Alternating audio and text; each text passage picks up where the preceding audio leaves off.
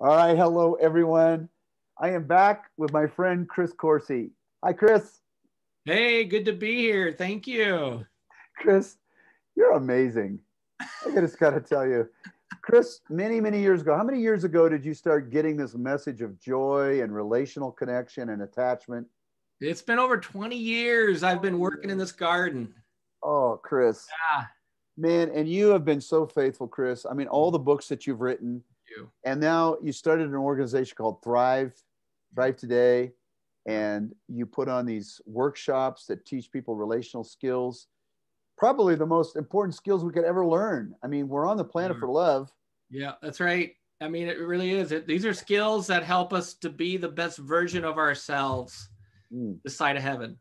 Yeah. Right. So if the point of life is love God, love people, love ourselves, love people, and then love our neighbors and maybe even our enemies, Mhm. then we should probably learn relational skills because relationships are high quality love. Yes. So skills, I mean, emotional intelligence, the soft skills.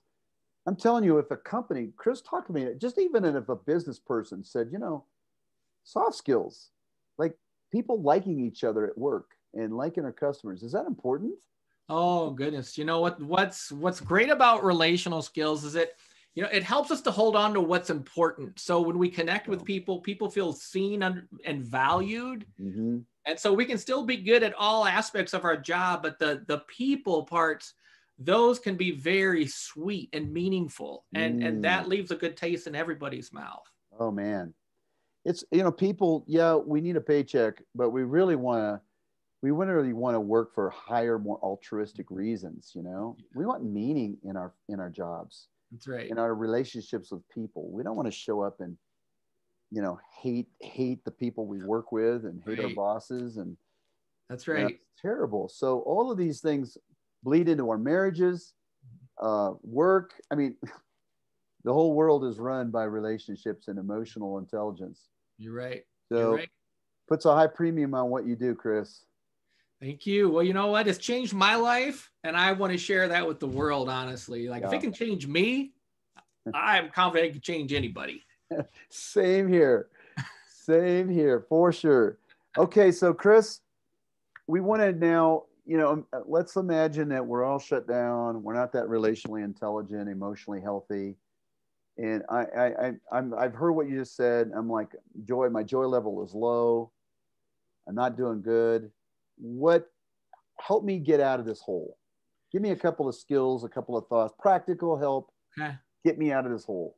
You know what? The first thing I'd probably have you do is we now know that even just something simple as taking a deep breath from your belly, taking that deep breath actually activates the brakes of your nervous system so you can quiet like anxiety, fear, anger, those high energy emotions. So just Mm-hmm. breathing, not shallow breathing from up here, but like that deep belly breathing.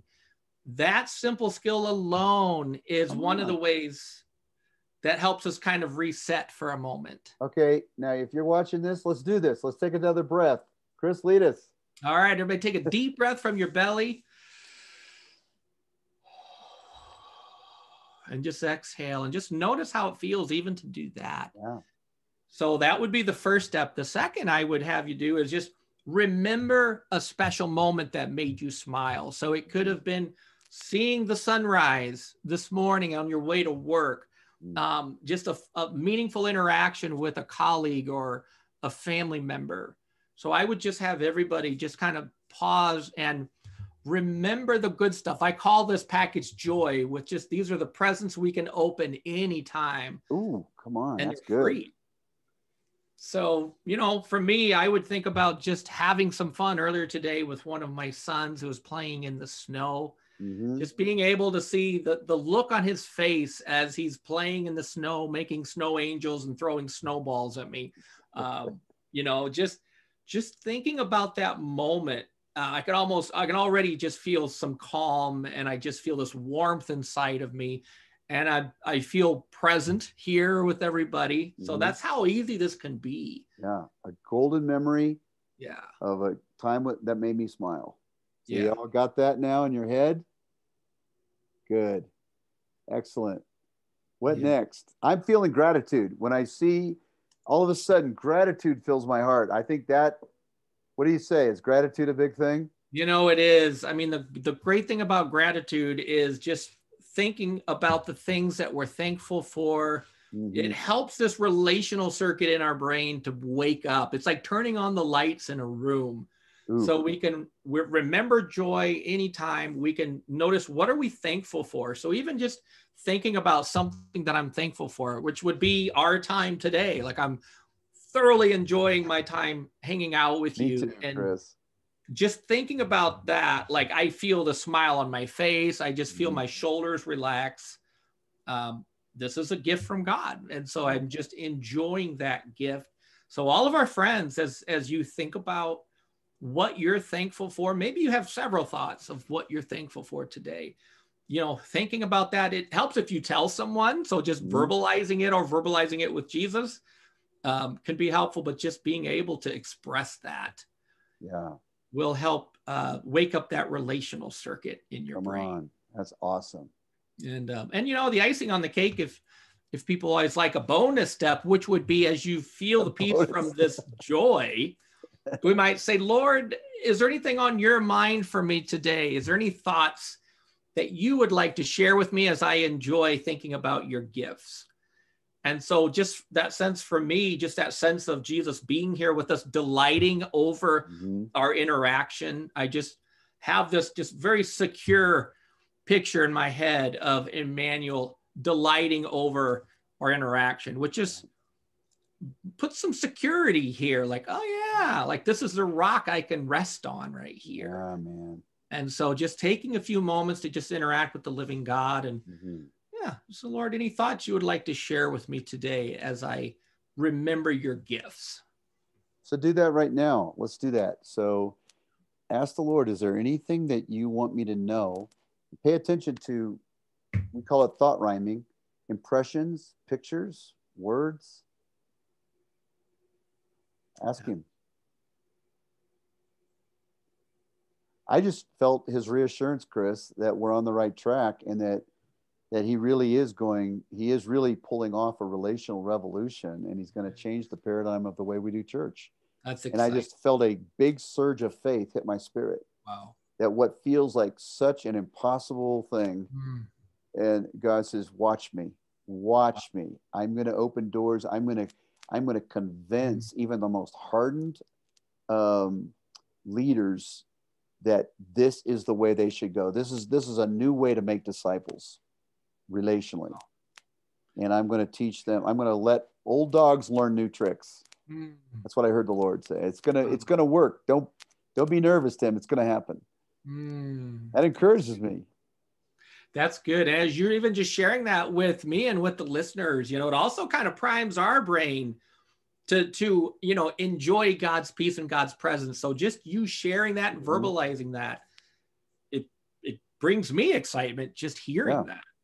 And the scripture says we overcome the evil one by the words of our testimony. So testimony is a memory of God's goodness, right? And so when we share it out loud, it pushes faith into the atmosphere. It pushes the reality of God. You know, when I'm despairing, it's when I don't think God's around, or God likes me, or there is a God at all. And all of a sudden, when I'm conscious of the Lord, the God of all creation is right here with me. That's Emmanuel. Boom. That's good news. That's really good news. Everything's going to be okay. Yeah. Wow. Is there one more thing that you think that if I'm like trying to get out of a hole that I can do that would help my relational circuit open and my joy to pop? You know, what's kind of fun actually is yawning. We don't think about yawning, but yawning is actually like Olympic athletes will yawn before a big race. It actually kind of refreshes your nervous system. So we've learned yawning is like not socially acceptable, but you know what? It's a good thing for you. So even if we just take a moment and try to yawn, or, you know, it's just taking that deep breath. Yeah. It's actually, you can even fake a yawn. Reset. Somebody told me yawning is like rebooting your computer. It is. That's exactly right. That's a great way of putting it, because that's what it does for your nervous system. Yeah. So, you know, in our church family, we have basically said, eye contact and hugging are our normal. Good. And greeting each other with delight. Like we are so glad to be with you. And it's sincere because you can't fool people. Right. They know. Yeah. So in our family culture, affection, delight, hugging, eye contact, and basically with our face sending the message, you are so amazing and I love you and I love being with you. Wow. And even if you're not feeling amazing, I like being with you. It doesn't matter. I like you. That's cool. That's a garden where good things are going to grow. Yeah. Yeah. That's cool. It's like a family. Like, that's what we need in our families and our communities. Like that is where joy can grow. Because even if I'm like relationally offline, to experience that really does help my brain to wake up and be present and anchored in joy. Yeah. Just having eye contact with somebody that is not your enemy. Just taking a minute and looking at somebody for a little uncomfortable 1 extra second. It's just a little. Here, I'll get up here and you can. So feel connected. Feel connected with you. You feel connected. And the eyes are the window gate of the soul. And sometimes Janet and I, my wife Janet, we'll just sit there and kind of smile and stare at each other for a little while. And then it becomes overwhelming and we're kind of like, woo, and then we gotta like look down a little bit. Good. But we practice eye contact. So these are great tools, Chris. Very practical. They are. And I think that, there's some people right here listening that probably are even struggling with depression. Yeah. And depression is prolonged loss. Yeah. And loss that comes from broken relationships and loss that comes from, disconnection. And let's pray for whoever's listening, whether they're in deep depression or whether they're doing okay, because every single person listening could use some more joy. Yes. So Chris, would you just pray for us? I'd be honored. I'd be honored. Lord God, I'm reminded of Peter walking on the water and Lord, when his eyes were fixed on you, and I imagine your joyful presence, boy, he was afloat. But the moment his eyes shifted to the wind and the waves, Lord, that he lost his footing. And so, Lord, I just pray for my brothers and sisters, Lord, who are struggling, feeling depressed or hopeless or anxious. Lord, I do pray that you would just show them your face, Lord. Let them just feel the peace that comes with your presence and the joy. And Lord, help them to feel that they're not alone, for you are with them. And so, Lord, calm and quiet the storms in their lives and their hearts. And I just pray that they would experience your peace and your joy today, that you are right there with them. You are the living God who is near and not far away. In Jesus' name we pray. Amen. Amen. Thank you so much, Chris. Hey, you know what? We want to encourage you to keep at it, Chris. This is like life and death. Oh, it's a joy. It's so good to be with you. You too. And thank you, everyone. Come back tomorrow. We've got more in store. So we love you all. We'll talk later. See you later, everybody.